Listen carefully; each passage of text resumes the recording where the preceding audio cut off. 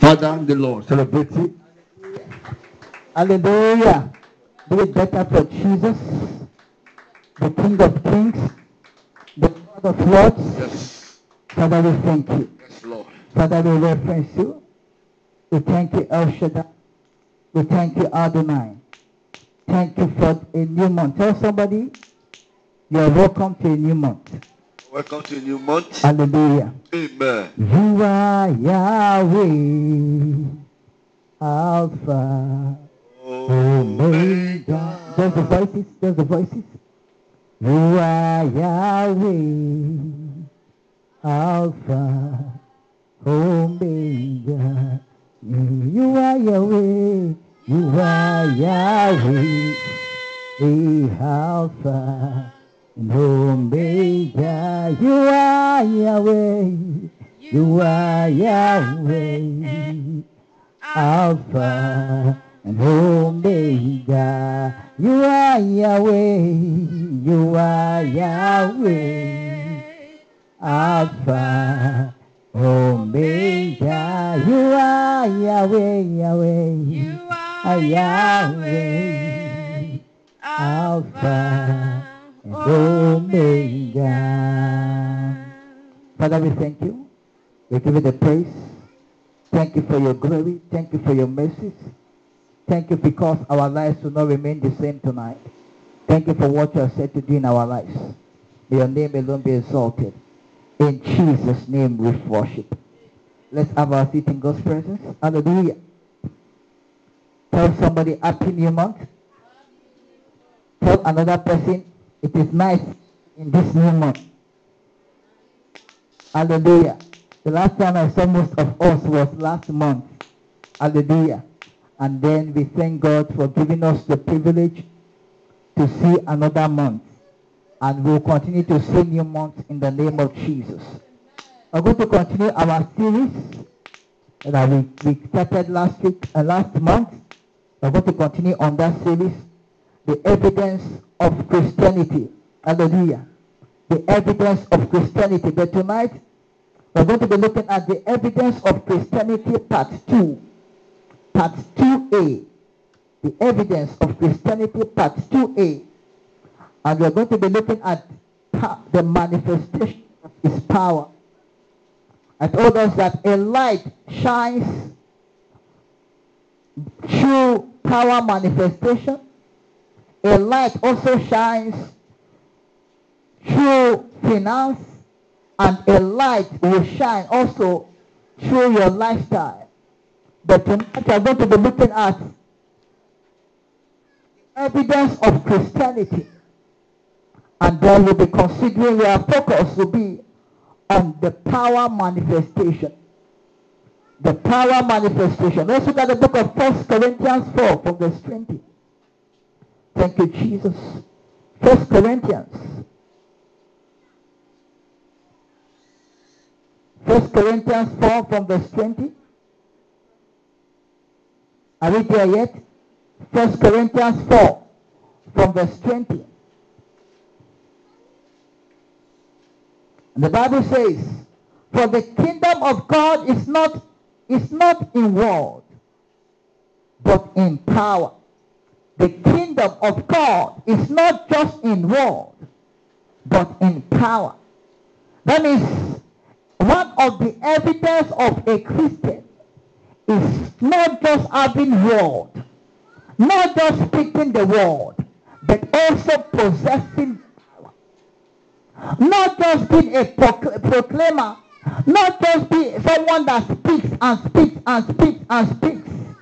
But let that speaking be evidence, be accompanied, be followed with a backup.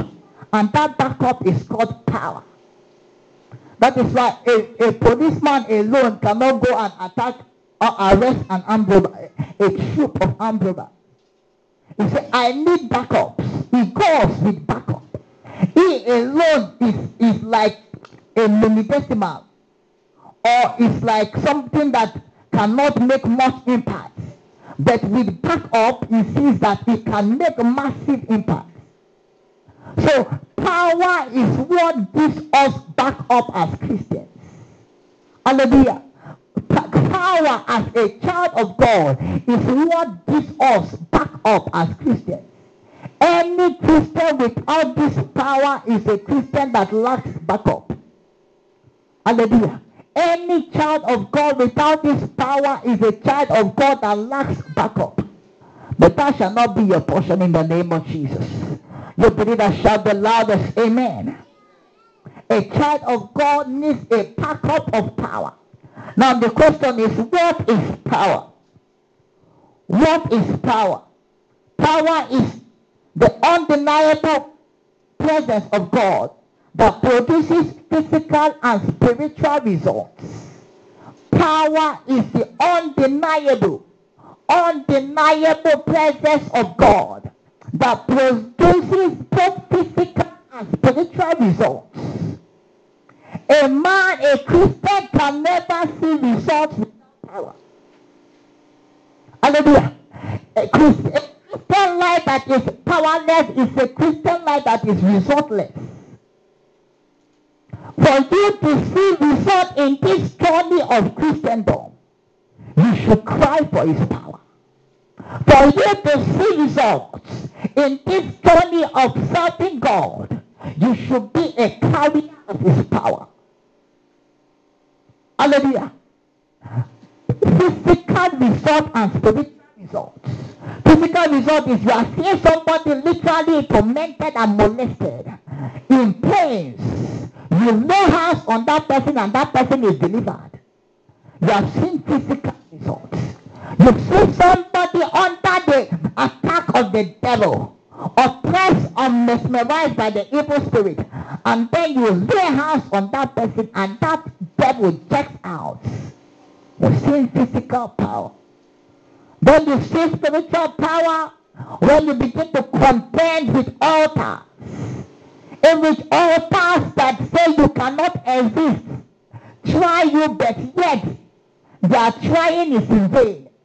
They try you, but yet the battle they're fighting is in vain. That is where you see spiritual results.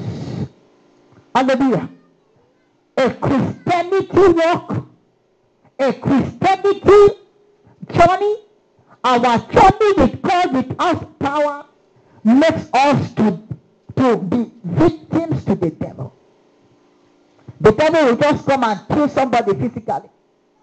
But you didn't know that that person has died. You see that that person is dead physically. But you didn't know that that person has died spiritually. And then it is just manifesting physically. Hallelujah. Hallelujah. So there is a need for you as a child of God to possess the power.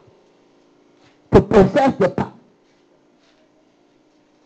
To possess the power. But somebody here, you will see result in your walk with God. You will see massive result this year in your walk with God. You believe the loudest amen. The person standing before you would have been long gone if only there's no power. The place you are seeing here would have been long dead. This ministry would have been long dead if not because of the power backing it. Somebody, your life will be backed by power from today. You believe that? Shout the loudest.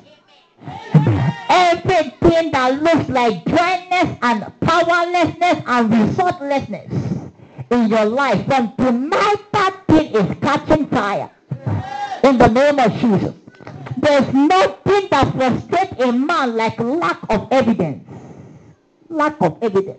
You tell somebody, my Bible says, but there's no evidence. That thing that the Bible is saying cannot be in your life. That thing that the Bible is saying cannot manifest in your life. There's nothing that frustrates somebody. There's nothing that frustrates a man. There's nothing that frustrates a Christian like a journey serving God and yet nothing to show. Serving God and yet no evidence to show, no proof to show. Hallelujah. But from tonight that siege is catching fire. In this month of May, that siege is catching fire. You believe others? Amen. What are the benefits of possessing the power of God? What are the benefits of possessing the power? I mean, if you possess the power, it's not for you alone. People around you will feel it. Your families will feel it. Even the devil will feel it. So the power is tangible and palpable and visible. Which and wizard around, they will feel it. That this one is a no-go. Because there's an evidence of power. But when there's no power, nobody will feel anything. One thing is that the presence is feelable. The presence of God is tangible. The presence of God is palpable. You can feel it. Literally feel it. Hallelujah. What are the benefits of possessing the power of God? Number one, it guarantees preservation. It guarantees preservation. When you possess the presence, you are preserved. A man that carries power cannot be wasted like a chicken. Cannot be wasted like a chicken. A man that possesses the power of God cannot just die like a chicken. What is wasting others cannot just waste you. In this month of May, you will not be wasted. You shall not be wasted. And you will never be wasted. Power is what keeps you. Power is what preserves you. Hallelujah. A man that carries power is a man that is not a victim to anything. Because that power serves as a shield. It's just like somebody having a protective shield, helmet all over his head. Even if that person falls with the head, nothing will happen to him because his head is covered with helmet. That is how power is. It serves as a shield. They will throw anything against you, but it will not enter.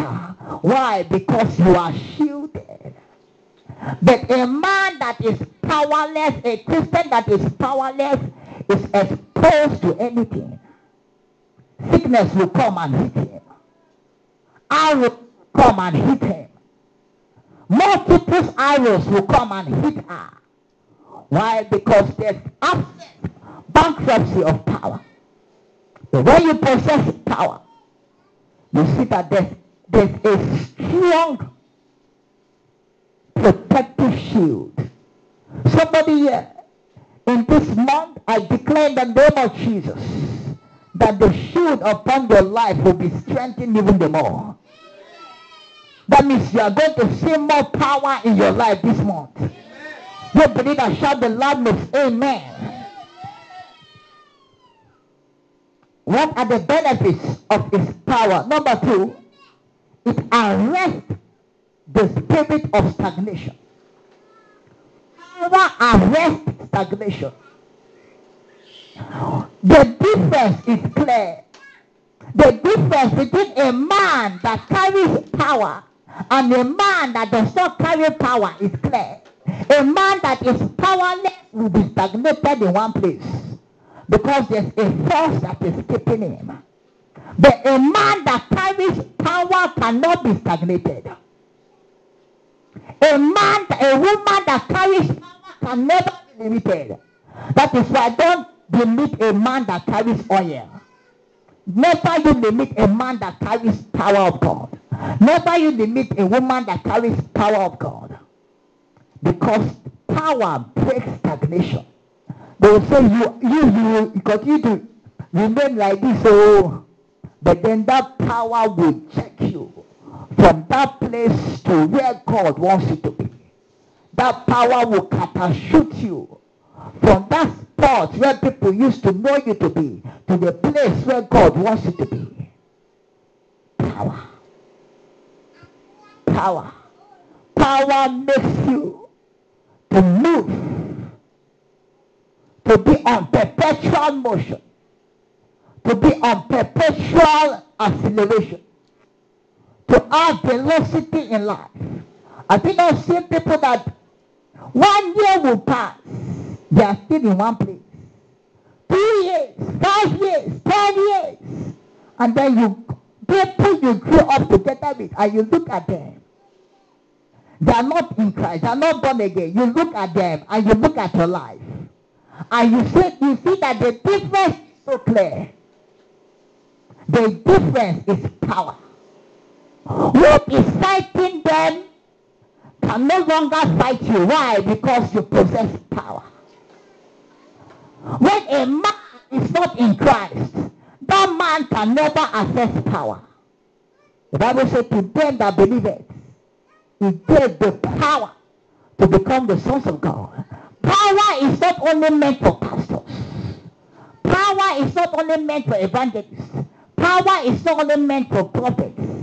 Once you become a believer, you are automatically licensed to carry power. Hallelujah. So don't say, I'm not a pastor. I don't want to lie you. Which will come and bless you. You will reach a point in which you are supposed to begin to enjoy in your life. That is when you just be wasted. But that shall not be your portion. That is why we need the power. So that somebody that has been folding his hand has not been doing anything when you are suffering. It is when you want to enjoy that person will rise. As that person is rising, that thing is backfiring back to that person. Why? Because power is at work. Hallelujah. Somebody here, the power of God will be seen manifest in your life. In the name of Jesus. You believe that shout the loudest amen. You believe that shout the loudest amen. You believe that shout the loudest amen. And I prophesy upon somebody here, every stagnation in your life, any stagnation in your destiny, from today marks the hand. In the name of Jesus. In this month of May, anything, hear me. This is our year of speed. That means you are not permitted to be in the same spot you were last month. I'm not talking about last year. The same spot you were last month.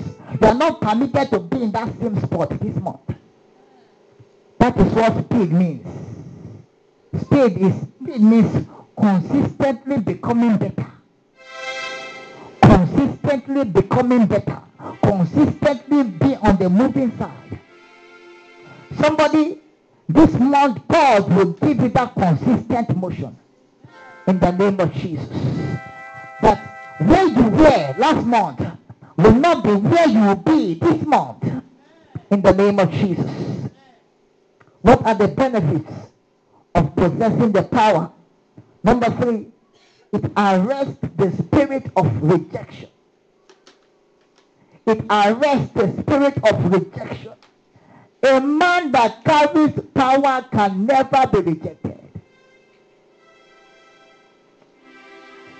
If I carry what you need, you will always come to me. If I carry what will help you, you will always come to me. So a man that carries power can never be rejected. A man that carries power is a man that enjoys acceptance, enjoys celebration, enjoys favor. Hallelujah. So you cannot carry power and experience rejection. That means that is not power. If you carry his power, you will definitely see acceptance.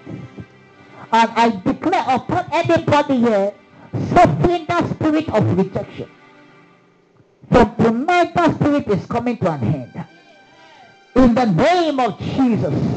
Anything that looks like rejection, that means what belongs to you is diverted because somebody does not like you, or because there's a manipulation somewhere. From today, that will come to an end. In the name of Jesus. We believe that shout the loudest amen. We believe that shout the loudest amen. What are the keys to accessing the power of God? What are the keys to accessing the power of God? I'm going to share with us 3 things briefly. When we go into the session of prayer, we're going to cry to God, Lord, give me power. I want to possess this power. Hear me, this is a serious business. Because at times you may call pastor in the night and pastor's phone is switched off. Or pastor is praying. And then somebody perhaps is dying in the house. Or particular a small child is dying in the house. That night you are calling pastor. And then pastor's phone perhaps is switched off. Or pastor is not reachable or is not answering the calls. The question is, what will you do? That is why you need power. What you do is that you will do what Jesus is supposed to do in that place. You lay hands and cast out that demon. But if you lack power, you will just start crying. If you lack power, you will not even know what to do. At that point, you will just be confused. But if you carry power at that point, you will know what to do. You will do what Jesus has ordered us to do. It is to cast the devil and put those demons where they belong. Hallelujah. So what are the keys to possessing power? Number one is called the key of prayer and fasting. The key of prayer and fasting. Hear me. You can never see power without prayer. You can never see power without fasting. It's not done anywhere. But you see power when you create a schedule. I create schedules that I must seek the face of God. I create schedules that I must wait upon God. So you see power when you create a schedule. When you create a schedule that you must definitely seek the face of God. At any point you find yourself. Is it once a week? Is it twice a week? Lord, these days belongs to you. I will stay with you. I will wait upon you. Hallelujah. Lord, this particular day, I will seek your face. I must stay in your presence. Hallelujah. When a man does that for a week, 2 weeks, 3 weeks, going to a month, that man's life something must shake. I will sit down like this. I will literally feel something flowing on my head. That is oil flowing on my head. When I feel it, I always enjoy it. I say, Lord, I can never experience dryness because I stay in your presence. A man that stays in the presence of God, dryness is far away from that man. A woman that stays in the presence can never see dryness. It's just rainy season, wet season, the reflection season. That is what the presence does for you. Prayer and fasting. Hallelujah. Never in your life outgrow praying. Never in your life outgrow fasting. Because it is like somebody calling death. Death, come and take me. Enemies, I am open to you now. Come and deal with me. If you outgrow praying and you outgrow fasting, you are giving your life to the devil. But that shall not be your portion in the name of Jesus. What are the keys to accessing the power? Number 2 is the key of sacrifice. Be ready to sacrifice for God. Sacrifice may not be money, but you sacrifice your time. You sacrifice your life. You live for God. You live for Jehovah. It may not be. Sacrifice is something that you give at your point of inconvenience. Sacrifice is something you let go, even when it is not. You are not up to letting it go. Hallelujah. Sacrifice is something you let go, and at that point you are really feeling the pain. You are really feeling the impact of that thing that you are letting go. Sacrifice. Sometimes God will say, leave this boy, leave this girl. She will kill your destiny. It will kill your destiny. You are sacrificing at that point. Let go this your bad friend. This your bad friend. If not, they cannot possess power. You are sacrificing at that point. Lord can say, this money that has entered your hand, it is coming back to me. You are sacrificing at that point. Wherever there is sacrifice on the altar, fire is ignited on that altar. Sacrifice brings about the ignition of fire upon the altar. And the fire, when it's ignited upon the altar, power is being accessed. So you can never see power when you are not living a sacrificial life. You cannot enter rain because of God. You cannot enter the sun. You cannot inconvenience yourself to serve because of God. You can never see power. Hallelujah. What are they? The keys to accessing power. Number 3 is called the life of purity. You can never access power when you live in sin. You can never access power when you dwell in impurity. Power favors men that live in purity. Hallelujah. Especially in this end time. Beloved, refuse to live a life of compromise. Can you hear me? Refuse to live a life of compromise. Anything that will compromise you serving God, compromise you accessing the power of God, ensure you don't live a life with that thing. Hallelujah. Anything that will make you not to stand firm with God, ensure you dissuade from that thing. Anything that will take you far away from God, ensure you disconnect from that thing. Hallelujah. A man that is living in sin cannot pray. A man that is living in sin cannot fast. And when a man cannot pray and that man becomes vulnerable to the devil. Because the day you begin to sin is the day you stop praying. And the day you stop sinning, that is the day you start praying. So you can never access this power when you are living in sin. But I pray for somebody right now that God will show us mercy and give us grace to live above sin. In the name of Jesus. I declare upon the life of somebody seated here that everything that is serving as a yoke of sin in your life, from today, my God and your God will handle it in the name of Jesus. But ensure you also make effort to let go anything that will push you into sin. It's a particular point that has been messing around with you. Ensure you let go. I'm not speaking to us alone.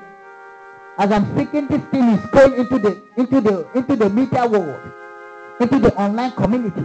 And I'm speaking to everybody. And I'm also speaking to myself. Hallelujah. If there's a door that is leading you into messing up and making you to drain and to lose the presence of God, let go that boy and let go that girl. Hallelujah. I sound like this because I'm talking to everybody, not only people seated here. Because some of our messages are online. You see about 200 people view, 200 people being touched. They are not here presently, but they are being touched in the online community. So that's why we have to preach our whole heart. We have to preach the whole truth. Because this is the season for impact. This is the season for impact. Hallelujah. And God will give us power to make impact. In the name of Jesus. Tonight, in this month of May, one thing that God told me in this month is that in this month of May, I'm going to make a way. I'm going to make a way in this month of May. Upon your life, upon your destiny, upon your family, Jehovah will make a way. You believe that shout the loudest, amen. You believe that shout the loudest, amen. I prophesy upon the life of somebody that in this month of May, you shall not be wasted. By the reason of the power of God, you shall not be wasted. By the reason of the power of God, the Jehovah will make a way from you. And above all, by the reason of the power of God, you will not lose, you will not be lost from the trap. There's nothing as dangerous as after God, after falling in the graveyard, all of a sudden you go and just little minutes of messing up, and then you lose what God has imparted upon you several years. What took 8 years for me to get, I go and lose it in the altar of immorality of just 10 minutes or 15 minutes, and I lost it. Nothing as bad as that. You cannot pray for like 3 days. I don't know why I'm in on this, but God is handling somebody tonight. God is handling something tonight. God will handle something tonight. Something that will shift your walk with God to another realm. Hear me. If you are powerless, you are a victim to the devil. If you are powerless, the witches and wizards can handle and mesmerize your life. The person standing before you now would have been long gone, has been forgotten, if not because of the backing of the power. Long forgotten, long wasted, if not because of the backing of the power. Somebody from tonight, that same power will back your life. That same power will back your destiny. You believe and shout the loudest, amen. You believe and shout power. You believe and shout fire. Yes, sir.